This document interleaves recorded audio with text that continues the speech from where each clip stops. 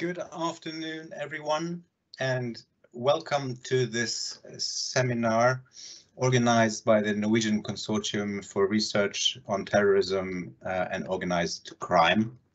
My name is Thomas Hegghammer. I'm a Senior Research Fellow at the Norwegian Defence Research Establishment in Oslo, also known as FFI, and I'll be moderating today's seminar. I cannot overstate how excited I am about today's event, and because we'll be hearing from Nelly Lahoud about her latest book, the Bin Laden Papers. Now, for most people studying jihadism, Nelly Lahoud needs no introduction. She has been at the forefront of research in this field for 2 decades. She's currently a senior research fellow at the New America Foundation in Washington, D.C. in their international security program.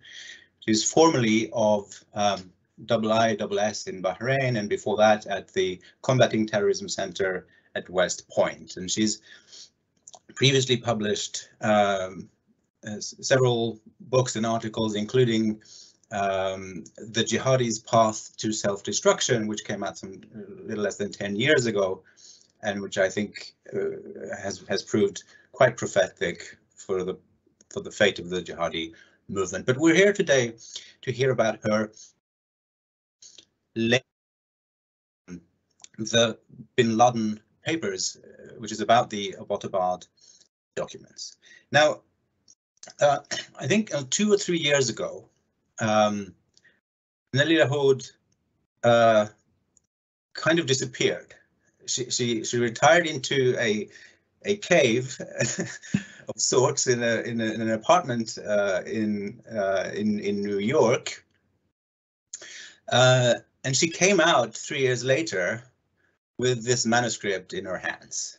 Now, I have had the huge privilege of being able to visit her briefly in the cave, and I remember seeing papers thrown out over the entire floor of the living room, and and this is an illustration, I think, of the depths to which Nelly has gone into this document collection, and I dare say that that nobody on this planet has studied the Abbottabad documents more carefully than she has, and I'm extremely excited to hear from her today. So before I pass the word to Nelly, I just want to tell everybody in the audience that the Q&A section is open, and I encourage you all to just write your questions while Nelly speaks, so that we have a bunch of questions to tackle when she's finished. I believe she will speak for about 30 minutes, give or take, and then we'll delve into this discussion after that. So with that, the floor is yours, Nelly. Thank you, Thomas. What a lovely introduction. Thank you. Can I have it in writing?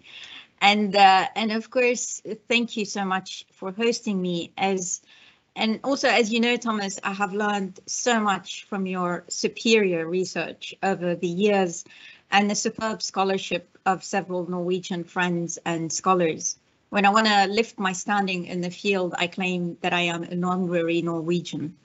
And speaking of Norwegians, I'd like to note that Anne Likuski turned out to be one of the reviewers of my book manuscript, and her comments immeasurably improved the book. And I'd like to add my gratitude to several individuals. Peter Bergen's support made this book possible. New America also afforded me the resources to work with 2 very capable research assistants whose contributions will become apparent in the course of my presentation. And I was exceedingly fortunate that the great historian of Islam, Michael Cook, read and commented on all the draft chapters of the book. And so did my friend Gary Apple, a brilliant playwright who read the book from a general reader's perspective. My editor at Yale University Press, Joanna Godfrey, Joe, championed this project before I was even ready to put together a book proposal. And I have to thank, and I'm going to be thanking her for the rest of my life, the producer, Ashley Valley at 60 Minutes, who introduced my book to so many people who wouldn't know about my research otherwise. I want to start by sharing the significance of 18 minutes to this book. The Abbottabad mission was supposed to be completed within 30 minutes. Admiral McRaven, who oversaw the raid, had completed a study published in a 1996 book entitled Special Ops, and it explored 8 historical special operations missions spanning the period between 1940 and 1976. His study concluded that speed was critical to achieving relative superiority by a small attacking force over a potentially larger and well-defended enemy. In his estimation, relative superiority is achieved if the mission is completed within 30 minutes, and any delay equates with vulnerability.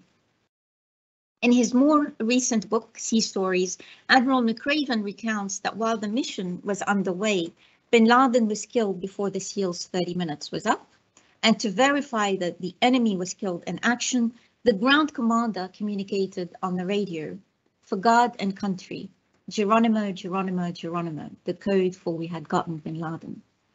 But they went on to request additional time on the ground. Captain Van Hooser, who was tasked with overseeing the technical execution of the mission, explained, and I'm quoting, "Sir, they say they found a whole shit ton of computers and electronic gear on the second floor." McRaven immediately recognized the intelligence value of recovering Bin Laden's files, and though he wanted to stick with the plan, he still gave the go-ahead. He kindly shared with me that at about 40 minutes, he told the SEALs to wrap it up, and about 8 minutes later or so, we took off. So the book owes its existence to the perilous additional 18 minutes that the SOF team spent in the compound in Abbottabad. And thanks to their heroism, we have about 6,000 Arabic pages of al-Qaeda's internal communications, al-Qaeda's secrets. I'm going to do 3 things in this presentation. Firstly, I want to give a general overview of the papers and the way I worked on them, then a panoramic view of the book. Second, I'm going to give a sample of one of the documents. And third, I'm going to discuss al-Qaeda's fate post 9/11. As we know it, of course, from the letters. I know that many in the audience know this already, but I hope that you indulge me as I explain briefly the process of working on the papers that Thomas witnessed. I didn't start with 6,000 Arabic pages on my desk. Between 2012 and 2017, the Office of the Director of National Intelligence, the ODNI, declassified several batches of files, first through the Combating Terrorism Center at West Point, then directly on its own website. The ODNI conveniently categorized these files, and so the internal communications were readily accessible. All we needed to do was to click. But in November 2017, the CIA declassified thousands of files, a massive volume. These consisted of text files, audio, and video. For the purpose of this book, and after clicking on thousands of files, I determined that the text files were the most important.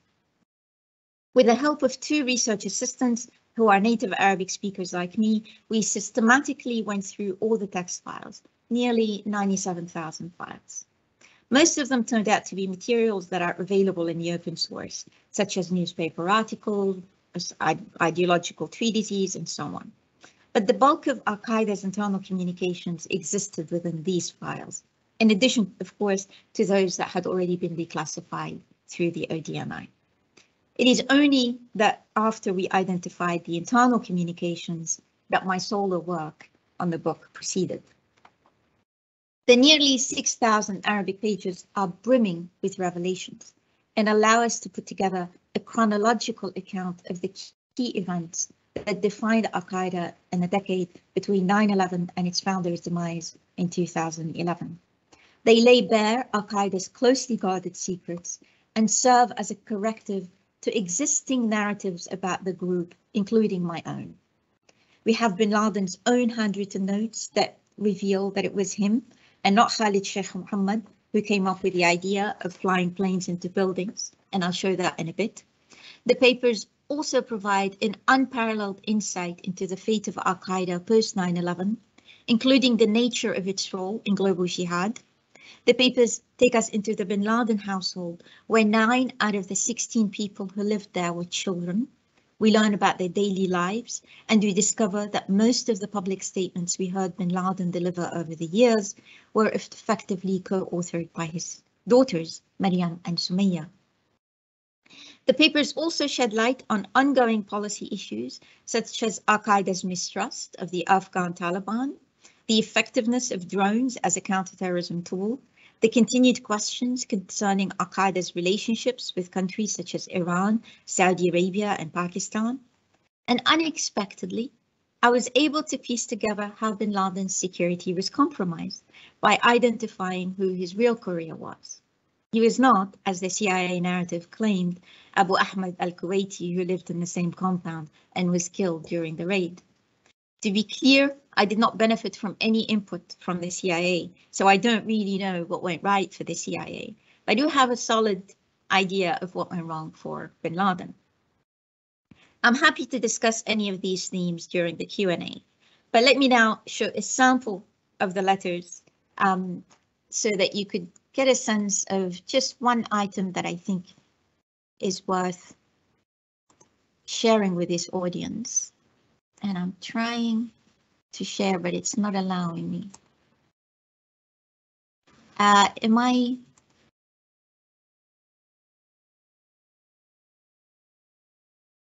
you able to see this on your end? No, not yet. Not now? No. What about now?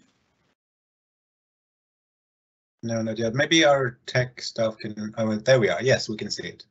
Terrific. So what you're seeing here is just these 2 very tiny paragraphs that are scribbled on a sheet of paper torn from a spiral notebook, and you can see from the top that it says it is the birth of the idea of 11 September.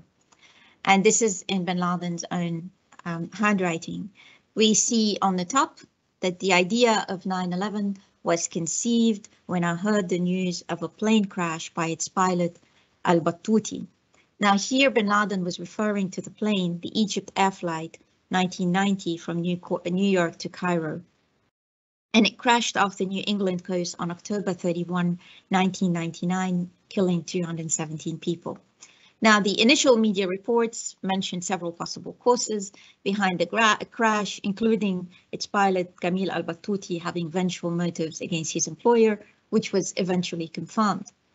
So we learned from these 2 paragraphs that upon hearing the news, Bin Laden wrote, "I turned to the brothers who were with me at the time and lamented, why didn't he crash it into a financial tower? In other words, why didn't he make a political statement?" The second paragraph that you see cuts right to the chase.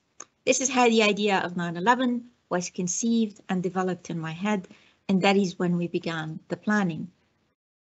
At the time, we learned from this paragraph that nobody knew of this idea except Abu Hafs, he was referring to Abu Hafs al-Musri, and Abu al-Khair. Now, in 1999, Abu Hafs al-Musri was Bin Laden's second in command, and Abu al-Khair was another highly trusted member of al-Qaeda. So it is evident from the notes that it was al-Battuti who accidentally and posthumously provided the initial inspiration for the 9/11 attacks, and not Khalid Sheikh Mohammed, as the 9/11 Commission's report notes.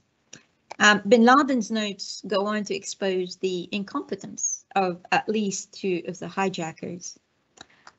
We sent some men to study English in America, Rabi'a Nawaf al-Hazmi and Khalid al-Mahdar. They spent a year there without accomplishing anything. They used to send us letters to tell us that they were not successful at learning English. Khalid al-Mahdar despaired and returned to Mecca. He was too embarrassed to return to Afghanistan to tell me in person, but Rabi'a stayed there while Khalid al-Mahdar, and then oops, Bin Laden abandoned this paper altogether.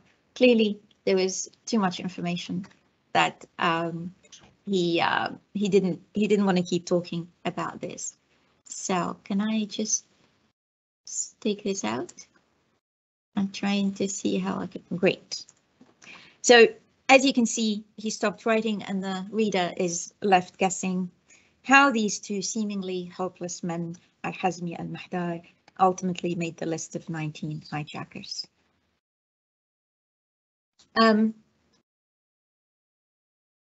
Let me now turn to the main part of my presentation, which is to focus on al-Qaeda's fate post 9/11. We discover an afflicted al-Qaeda, to use the description of its leaders. When the Taliban regime collapsed in December 2001, al-Qaeda was effectively shattered. Bin Laden had to disappear out of necessity, and he cut off all communications with his associates. When he resumed contact in 2004, most of al-Qaeda's senior leaders were either killed or detained by Pakistan and Iran. The second-tier leaders who were still at large apprised Bin Laden of their afflictions. One letter addressed to both Bin Laden and Ayman al-Zawahiri read, and this was written in September 2004, "Our affliction," and I'm reading, "our affliction and trouble following the fall of the Islamic Emirate, Taliban regime, were heartrending, and the weakness, failure, and aimlessness that befell us were harrowing. This all happened especially after you both disappeared from the scene out of necessity and due to your inability to experience our painful reality and to meet and converse with us." Bin Laden's associates made it clear to him that it was no longer safe for them to stay in the outback region. They were hiding mainly in the FATA, the federally administered tribal areas of Pakistan. As early as 2004, perhaps even earlier, they feared being betrayed by a large segment of the Afghan Taliban, most of whom had been lured by the shiny dollars and turned against al-Qaeda. But al-Qaeda's leaders were convinced that God would not abandon his believers. So, when God knew of our afflictions and helplessness, one letter read, he opened the door of jihad for us in Iraq. We should move all the brothers to Iraq, it said. Al-Qaeda had nothing to do with the rise of jihadism in Iraq, and in 2004, it was Abu Musab al-Zarqawi and not Bin Laden who was the most powerful leader on the jihadi landscape. Fortunately for al-Qaeda, al-Zarqawi wanted to join the team. He wanted the world to know, and I'm quoting him, "We are the sons of the father, Bin Laden, and that we are a branch of the original al-Qaeda, and promised that the two sheikhs, Ayman and Osama, shall always be pleased with everything they hear about us." Bin Laden welcomed the merger in December 2004. One Saudi cleric remarked a few years later, and I'm quoting, "God showed mercy on al-Qaeda with the merger of Abu Musab al-Zarqawi, whose group accomplished amazing victories for jihadis. This raised the value of al-Qaeda's stocks. It was God's way of repaying the people of jihad for their sacrifices in his path." Now, moving the brothers to Iraq didn't materialize. Though Bin Laden didn't rule out this possibility, his first decision was to make his brothers hide until such time that they could resume international terrorism. So hiding, kumun, was an order and not an advice, he wrote. He authorized sending Hamza al-Rabi'a, whom he appointed as the leader of international terrorism, to Iraq, and to set up an independent unit dedicated to orchestrating international terrorism. But before Hamza al-Rabi'a managed to pack his bags, he was eliminated by a drone strike.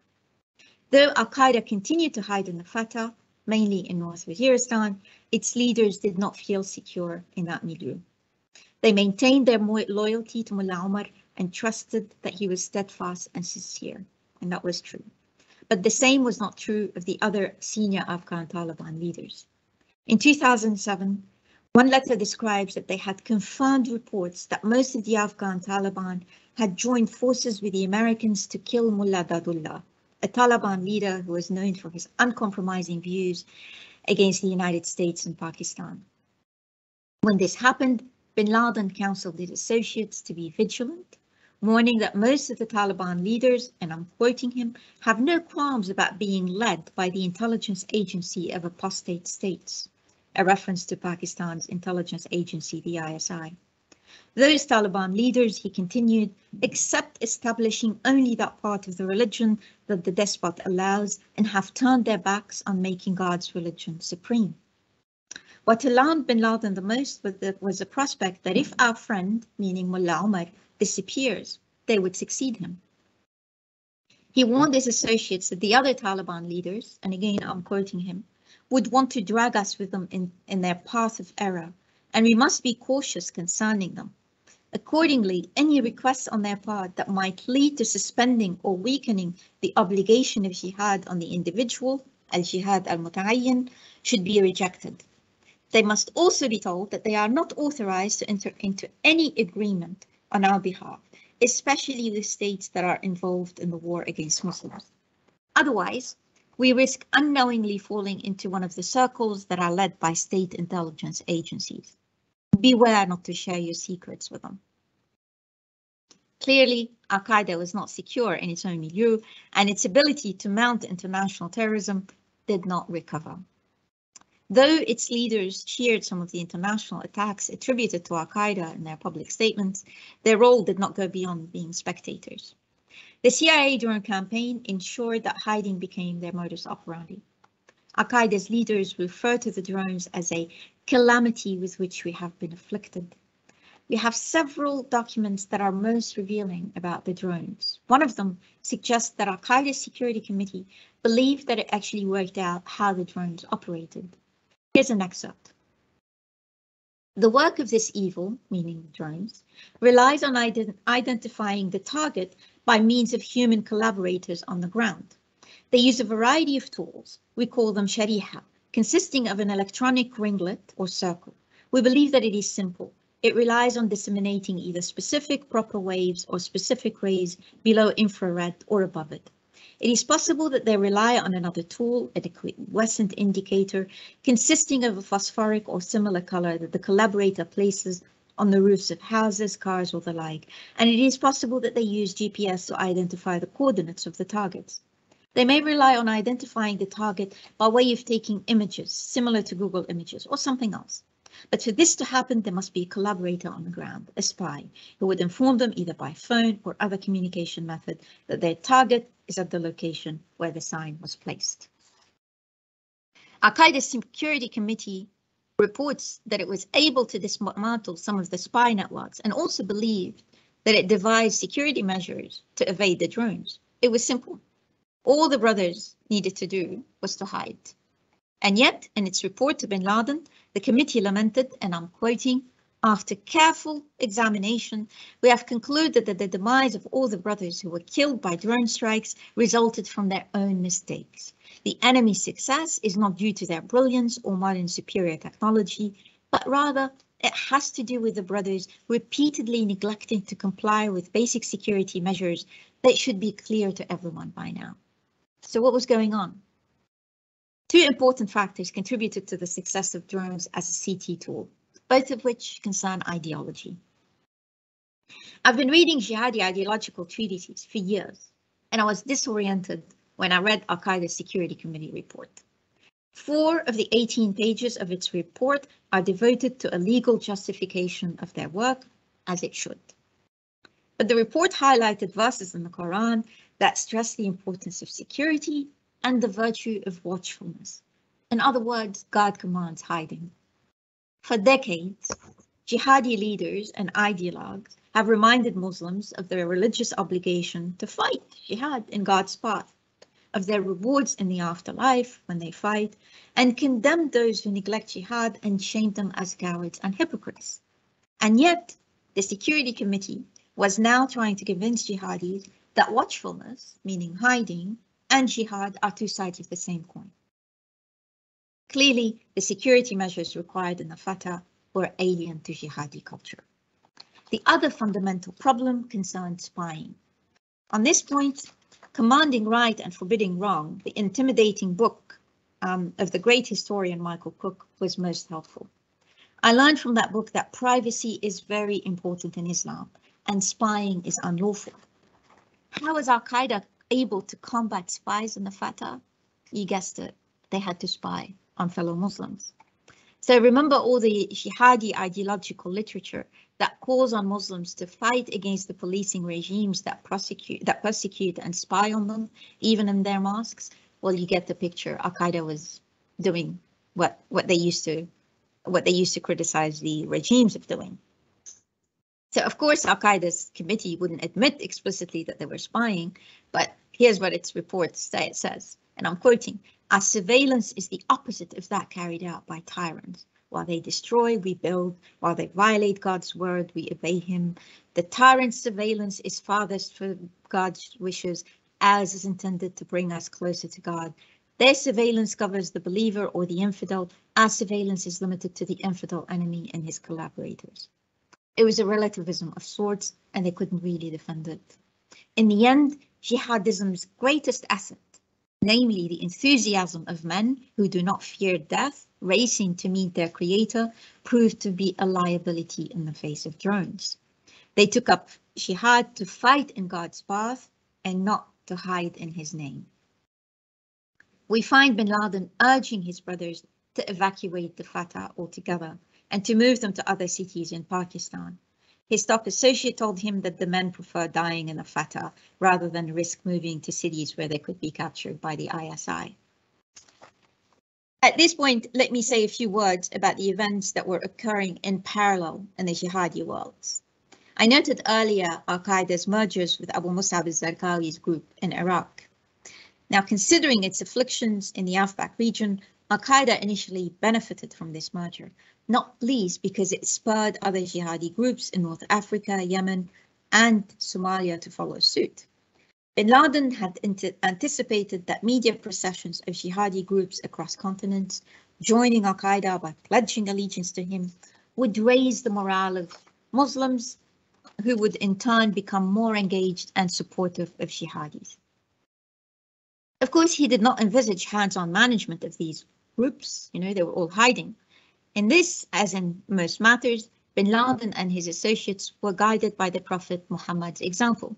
They were inclined to think well, husn al-dhann, of fellow Muslims, meaning those committed to jihadism in their case, and to accept that those who witness events as they unfold are better placed to make decisions than those who are absent. Put differently, Bin Laden trusted that delegating responsibilities would work just fine. Because he thought well of his jihadi brothers, he expected that these jihadi groups would devote their efforts to mounting global jihad. He miscalculated. Except for the North African group, al-Qaeda in the Islamic Maghreb, regional jihadi groups turned out to be a liability. He disapproved not just of their actions, but also of their media statements. In 2010, we find Bin Laden writing to one of his associates about these groups, and I'm quoting him. "Some of the attacks they carried out should have been halted in view of the unnecessary civilian casualties that resulted. It does not escape you that Muslims' blood is sacred, not to mention that the Muslim public was repulsed by such attacks. It is necessary to reinforce to all the brothers the importance of being transparent, sincere, and fulfilling their promises, and of being wary of violating their oath. I request that you ask the brothers to avoid giving interviews to the jihadi media. I previously indicated that such interviews are not suitably animated and lack the professionalism of those trained in journalism. This might give people the wrong impression, such as jihadis are backward and so on. Besides, the brother conducting the interview is often not qualified and struggles to choose the appropriate question." As you can tell, Bin Laden had reached the end of his tether. So in the midst of being alarmed by the actions of jihadi groups, and while the drones were raining devastation on his brothers in the Fatah, Bin Laden wanted more terrorism. Al-Qaeda's leaders in the Fatah repeatedly told him that we can barely move, and our circumstances do not permit us to spend money on terrorist attacks. By 2010, Bin Laden warned that al-Qaeda was in decline, and unless it changed its strategy, he wrote to his associates, it would come to an end as an organization.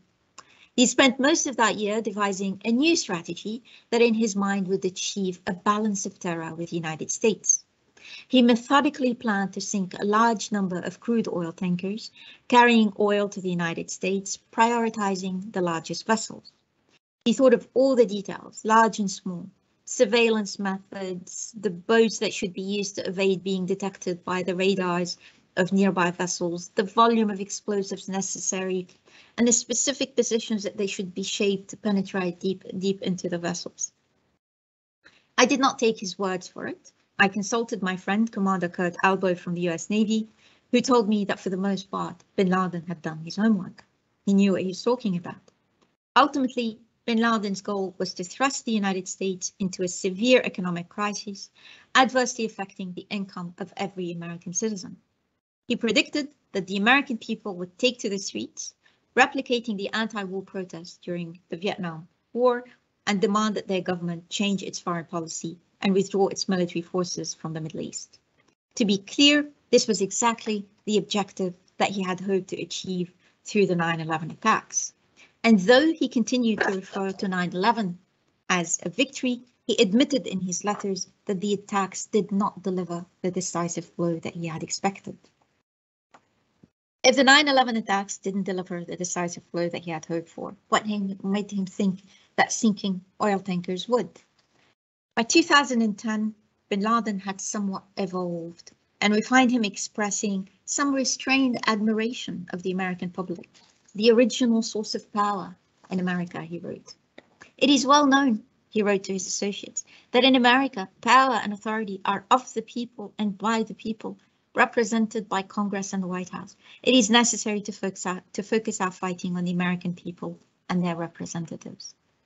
The attacks on oil tankers, he hoped, would cause Americans economic pain, and they would start to feel the great suffering of our people in Palestine and elsewhere in the Muslim world.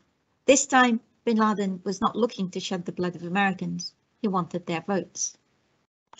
But ultimately, Bin Laden didn't change all that much. And it's not that I was expecting him to renege on terrorism, but I was confounded by how little understanding of international relations Bin Laden had. To be sure, Bin Laden was well versed in early Islam, and there is much to be learned from the Prophet Muhammad's political acumen and military strategies. But Bin Laden's letters do not show even a basic understanding of the capabilities of the modern international system of states and the limits of terrorism to bring about change on a global scale.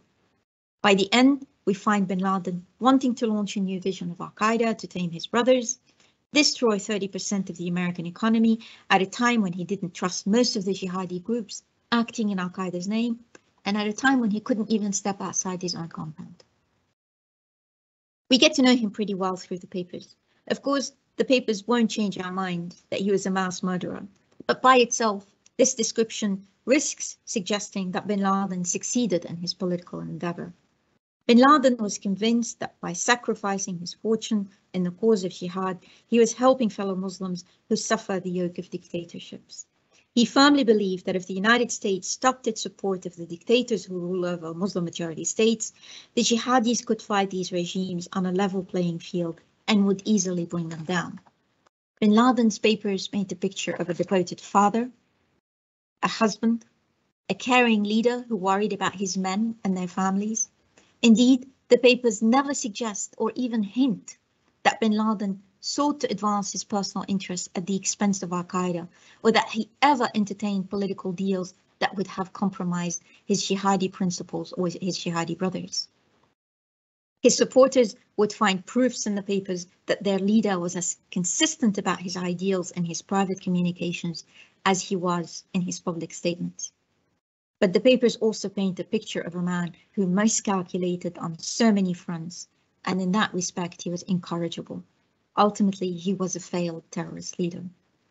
By the end of my research on the book, I was also surprised by how the counterterrorism community had hyped up the image of al-Qaeda for years, allowing one of Bin Laden's top associates to write in the same paragraph, and I'm quoting, "Though we have not succeeded in mounting an international terrorist attack, we are nevertheless achieving our objective, namely terrorizing and deterring the enemy and engaging them in a war of attrition.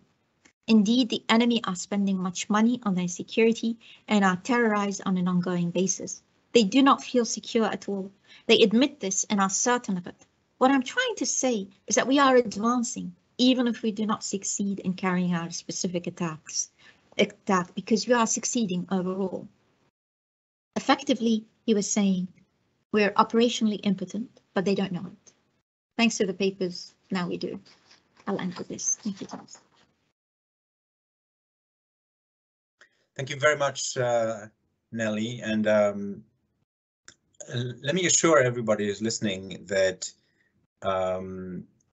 what you've just heard is just a snippet of what is an extremely rich account. I mean, virtually every single page in this book has new revelations. So obviously, I encourage everybody to pick up a copy and read it. It's a very accessible text, much more accessible than the average academic book, I would say, while at the same time being extremely informative. So let me use my privilege here and throw in a question or two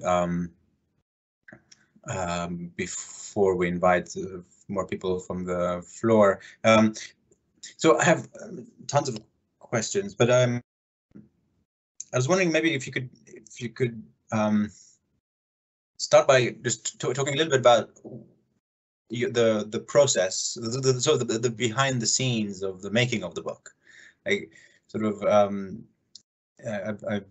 I mentioned the papers on the floor, but how did you go about this? Because you mentioned it, you touched upon it briefly in the beginning, but maybe you can elaborate a bit more. Because what you essentially were facing here was just like files and folders on a hard drive, extremely difficult to get an overview over, to get it in chronological order, to keep track of all the references and cross references and whatnot.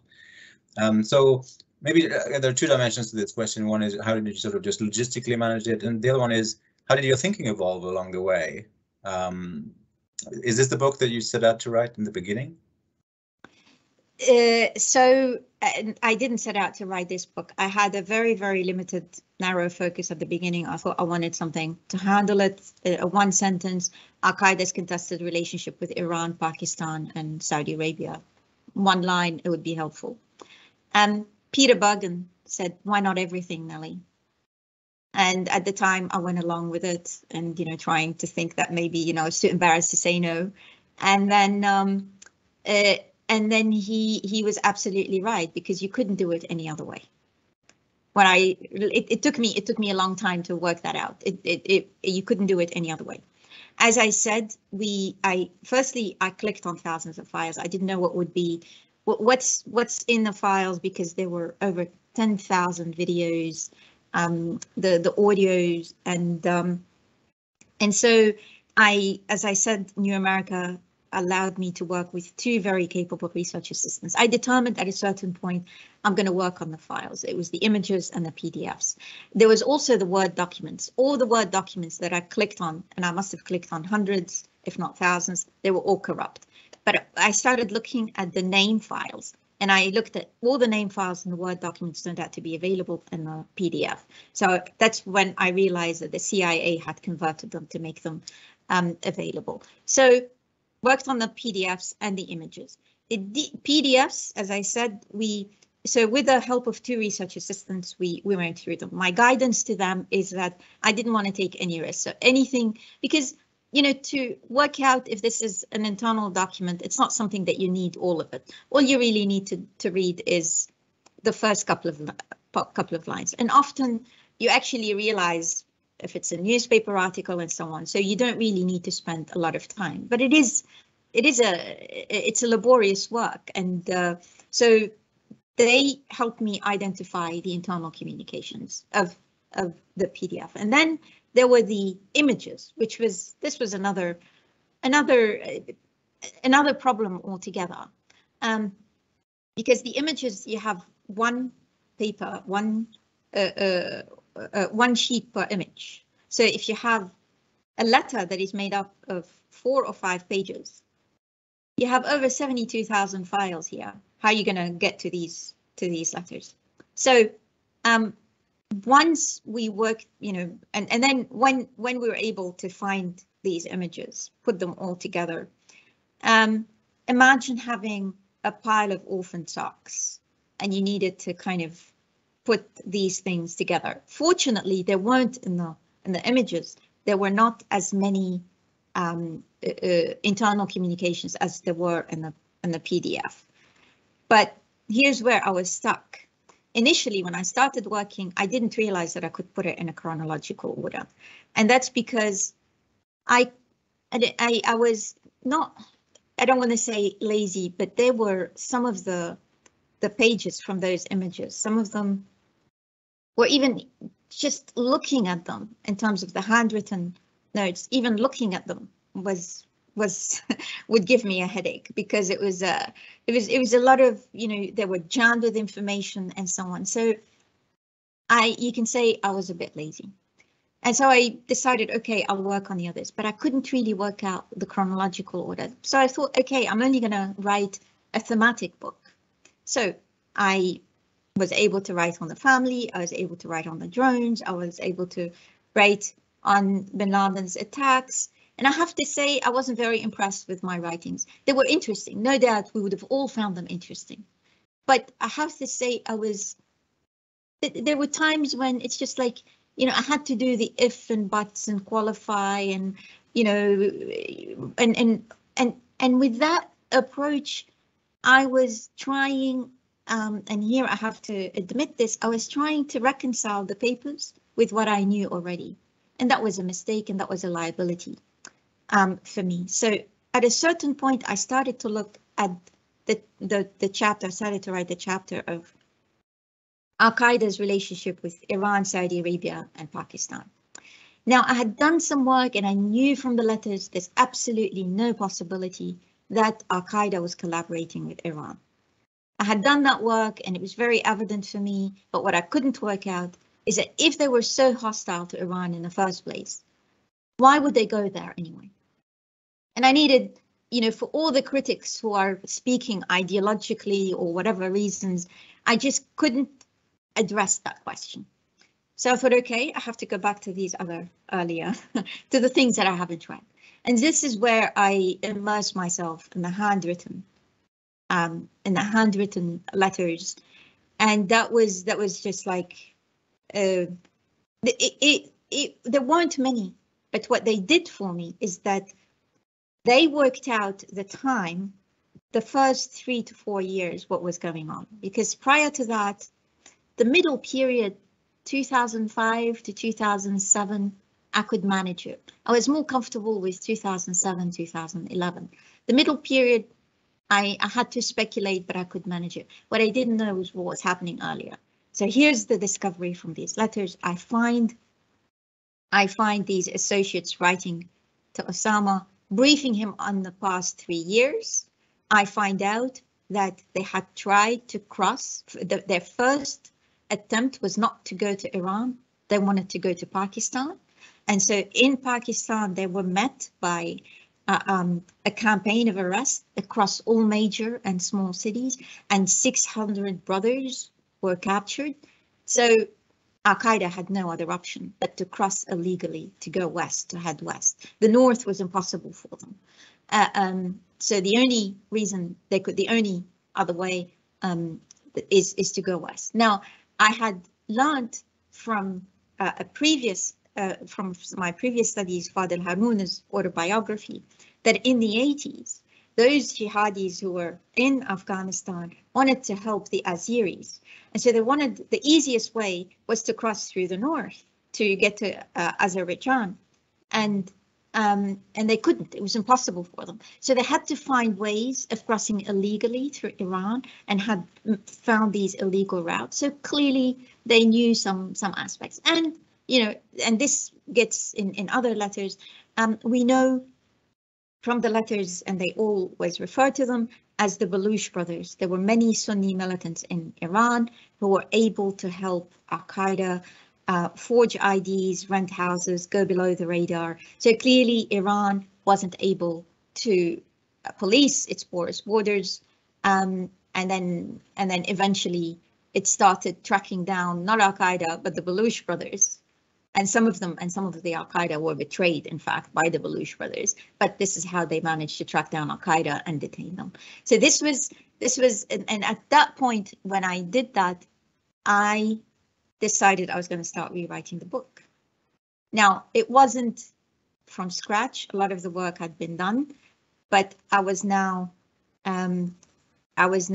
moving in a chronological way. I had the ability to put chronology in the service of the book, and that really allowed me to reconcile the letters with the letters, not to reconcile what I knew with the letters. And this was really the most, this was a very challenging thing, but this is, if there is something daring about this book, is that I decided that I was going to produce an incomplete narrative, because there are certain gaps that I don't know about, and some aspects in the letters defeated me. But after seeing the gap between what was known and reported about al-Qaeda and what the letters say, the gap between what actually happened and what reported to have happened, I didn't want to reconcile the letters with the secondary sources. I wanted the letters to tell whatever story it could tell us. And I think even though we don't have the complete narrative, it's a very, very revealing narrative. It's very revealing, and you know, at times Nelly Lahoud is debunking Nelly Lahoud, not to mention others. So that was a process. So let me pick up on that. This I think very wise choice to deal with the collection as a collection and not try to sort of evaluate it against all the other material out there. But I think that was a very good decision. But is there not a risk of then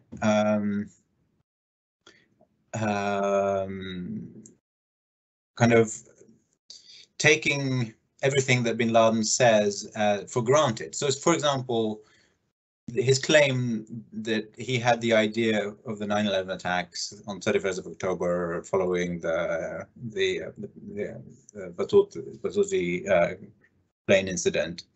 Now, is it conceivable that this is Bin Laden's kind of version of events, that maybe Khalid Sheikh Mohammed has another version of events, and if you put the two in the same room, they would actually agree that, you know, maybe KSM, you know, mentioned the idea earlier, Bin Laden didn't dismiss it, but then the Egypt Air incident kind of vaulted. I mean, you know what I'm getting at. So, like, sure, how sure that he's always kind of right.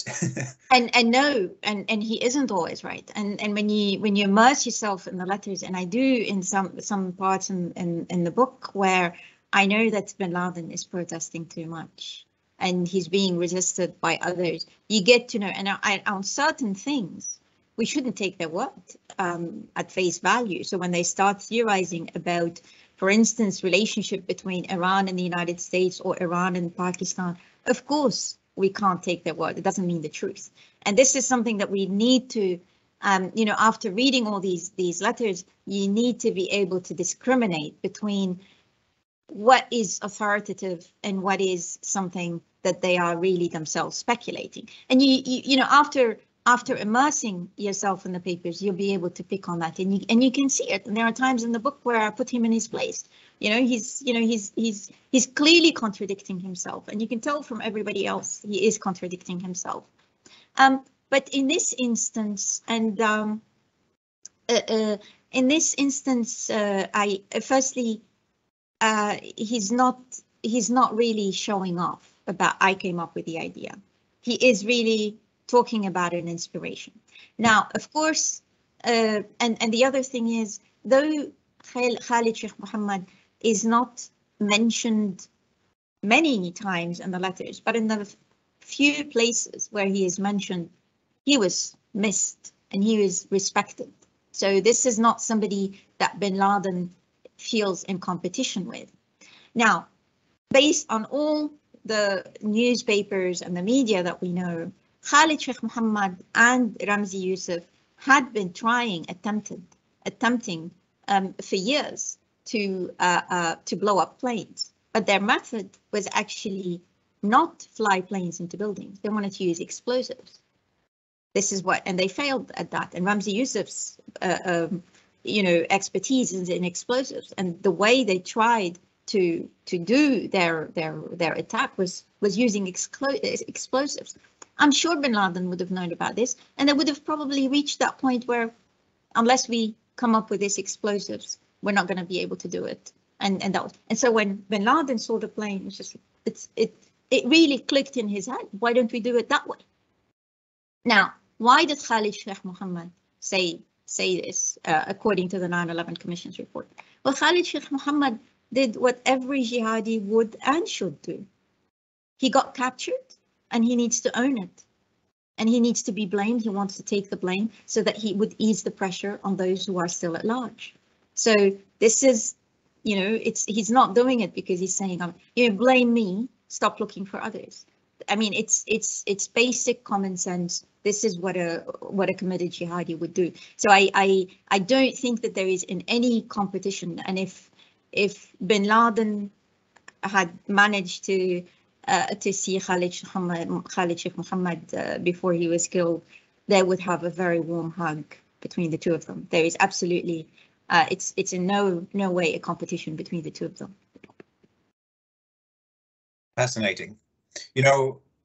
I really hope that maybe 60 Minutes or somebody else makes sure that your book gets into the hands of Khalid Sheikh Mohammed in Guantanamo Bay, and that we can get his reactions. That would be some TV program. So we have a question from Vidar, who writes, "Thanks for a great presentation. I look forward to reading your book. I was intrigued by your comment that Bin Laden did not think the 9/11 attacks had achieved its objectives. Could you elaborate a bit more on what he envisaged? Relatedly, how did he see the impact of the invasions of Afghanistan and Iraq? Was the fact that these invasions happened considered successes for the US, considering how they were extremely expensive and turned Muslim sentiments against the US?" So these are several questions, and we're running a little bit out of time. Maybe you can focus primarily on what Bin Laden's original plan. What did he envisage with the attacks? Well, it's the objective is really to keep the same objective that he wanted to do with the oil tankers. He really envisaged that he wanted the Americans to start protesting on the streets. And not long after 9/11, in one of his public statements, he reminded them of Vietnam and so on. He really wanted to replicate the anti-war Vietnam protests that happened, and to withdraw from Muslim majority states. The word that he used, the expression he used, is a decisive blow. He really wanted the Americans to start putting pressure on their government to withdraw from Muslim majority states. Now, and what all of al-Qaeda, and this is something where, as you were saying a little bit earlier, Thomas, at what point do you believe him? And we can see from all the letters, from all his associates, nobody had expected that there would be a war. At most, they envisaged a US airstrike, just like those airstrikes that followed the 1998 East Africa bombings. And there were many conversations happening in Afghanistan at the time. So they thought that this would be the end of it. They did not expect a war. And it's only after the war happened and Bin Laden having to justify it for himself, he'd say, well, we wanted to bring down the enemy. And in the same page in his own notes, he says, but we didn't expect it. So you could really tell, and you piece it together with the other letters where al-Qaeda's leaders are making it explicit that we really did not expect that. And when the war occurred, they didn't expect it, and they didn't expect that the Taliban would collapse so quickly, and they didn't have a plan A. And what's worse, and this is something, again, one of the revelations of the letters, Mullah Omar, when because we've all heard about Bin Laden not being this political person, that somehow it was his religion that prevented him from kicking Osama bin Laden out and so on. Well, when the Taliban collapsed, the Mullah Omar came under pressure from the tribal leaders of Afghanistan, and he ordered all the Arabs and their families to get out of Afghanistan. And so really they had no plan A, and that is why they didn't know what to do with themselves. Some went to Pakistan and they found themselves, you know, by this campaign of arrest, and the others had to go to, you know, to Iran, where one of the detainees had said, you know, I would have rather Israel would have been even better for me than Iran. So this is where I think it turned out that Mullah Omar also miscalculated, but he was not a non-political person. He clearly made the miscalculations. And my sense is because in Osama bin Laden's notes, he had no interest in Ahmad Shah Massoud. He kept part of the conversations that he was having with the Taliban before the attacks is that you are focused on this 5 kilometers in this part of Afghanistan, and I am focused on the global powers of unbelief of the. So we really need to be ambitious in terms of our projects, and you want to focus on this insignificant soldier, and then we know, according to many, it's been documented by Ali Kuski and others that it was al-Qaeda who eliminated Ahmad Shah Massoud. And this, you know, this IP, you know, this is a little bit of a musing on this part, but I suspect that it was a quid pro quo between Osama bin Laden and not just Mullah Omar, but also the senior Taliban leaders who were putting pressure and who were so focused on eliminating Ahmad Shah Massoud that it was a quid pro quo. We'll do this and you'll allow us to do 9/11. And by the way, I want to add, Bin Laden did not act without consultation. Everybody knew about the 1998 East Africa bombings. Everybody knew about the USS Cole.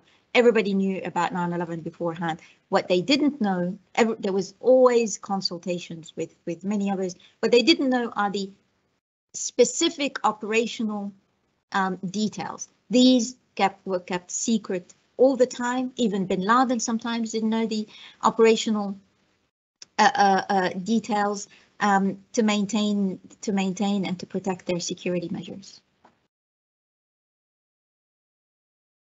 So we're running out of time, unfortunately.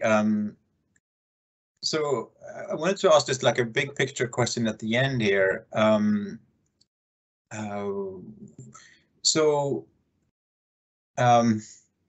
What is your sense now of the kind of the way we calibrated the kind of the war on terror vis-a-vis al-Qaeda core? What was the focus on hunting down Bin Laden and kind of decimating al-Qaeda core exaggerated?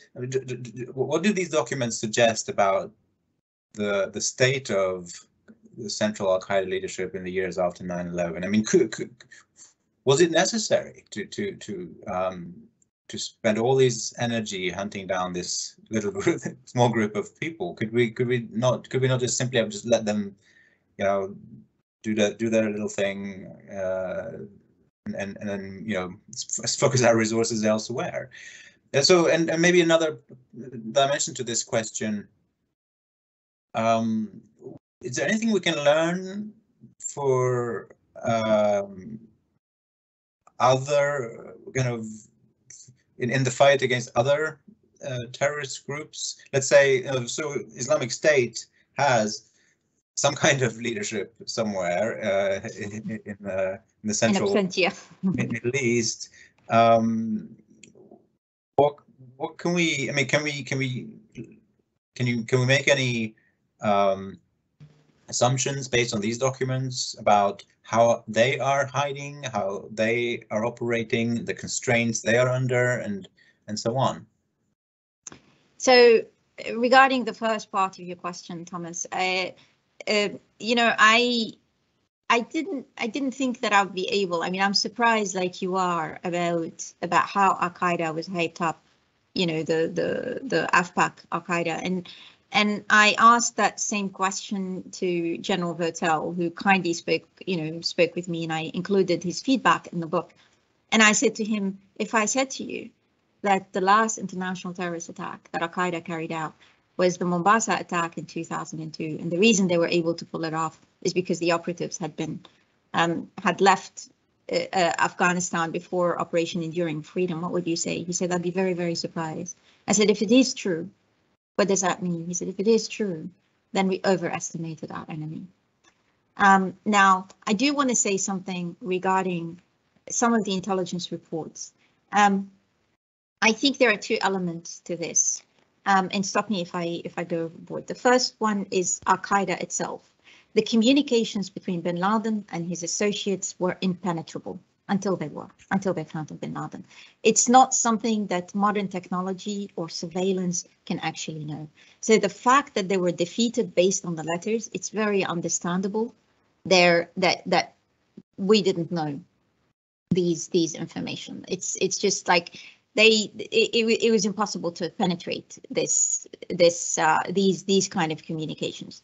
Now, the other thing that is less excusable is al-Qaeda's role in global jihad in relation to the other regional jihadi groups. And I say it's less excusable because some of the letters between al-Qaeda and these regional jihadi groups, they were intercepted.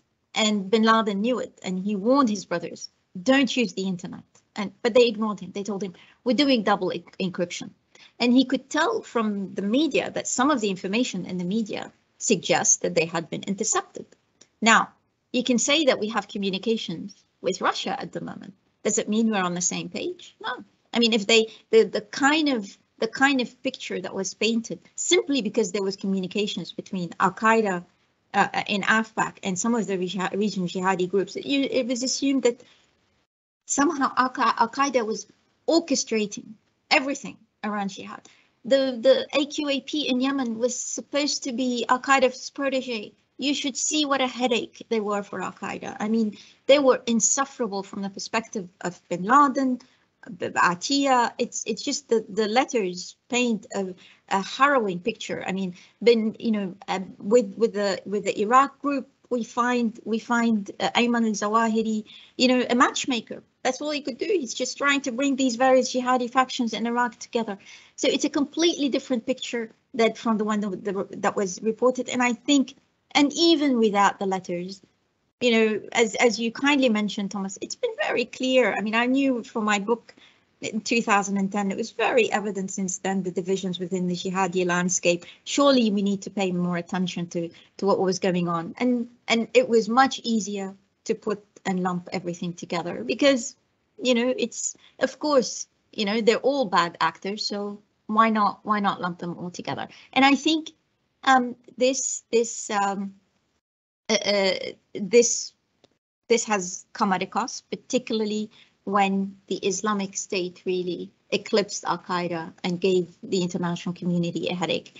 Have I gone out of it's I think should I stop here? No, if you finish yours. Yeah, so there were some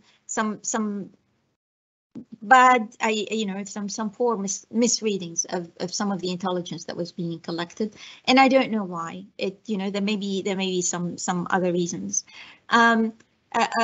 With regard to the Islamic State, I'm much more comfortable now talking about some of the misunderstandings that we had about the early relationship between the parent group, Abu Musab al-Zarqawi, and al-Qaeda. And I think we know a little bit, much more now about how the relationship were. I was one of those people who thought that it was just, Bin Laden had no choice. Well, in some respect, he didn't have choice, but I think the relationship with Abu Musab al-Zarqawi, he welcomed it and he embraced it. He was very, very excited about it until the situation, until the promises that Zarqawi couldn't keep. And it was mainly, he couldn't unify jihadi militants in Iraq under one umbrella, and not to mention his attacks against the Shia.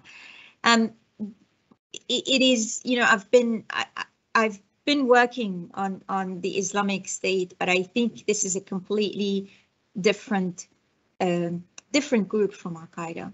In a sense, they've wanted, at least during their heydays, they really wanted to centralize things. They wanted to do things centrally in a way that you had their provinces. They were keen on centralizing some of the jihadi media production through one central mechanism. And now I think it's a completely different group from the one that we knew back in 2014 to 2016. One thing that they might have learned is how to hide in the open for Abu Bakr al-Baghdadi. He was hiding amongst enemies. And that was interesting from my perspective. So maybe, Nelly, in 5 or 10 years' time, you'll write something similar about the Islamic State, because well, they haven't given us anything that they found in Abu Bakr al-Baghdadi's. That's right, and I think, you know, this book goes to show how important it is to go back and revisit important parts of history, that we should never take the first draft of history for granted. The first draft being that drawn by the media and sort of government spokespeople. We should not even take the second draft of history, which is that of the initial studies and academic books that come out. Really, there has to always be a third draft that goes back, you know, when this dust has settled and looks in depth at this. And this is what you have done, Nelly, and you've contributed a tremendous amount of insight in the process, and it's an example to be followed. So I thank you so very much for sharing your insights with us, and I thank the audience for attending. And I just want to tell you all to go straight on Amazon right now and get this book, The Bin Laden Papers. I've said it before, I said it again. I think in 20 years, people will be reading 2 books about al-Qaeda.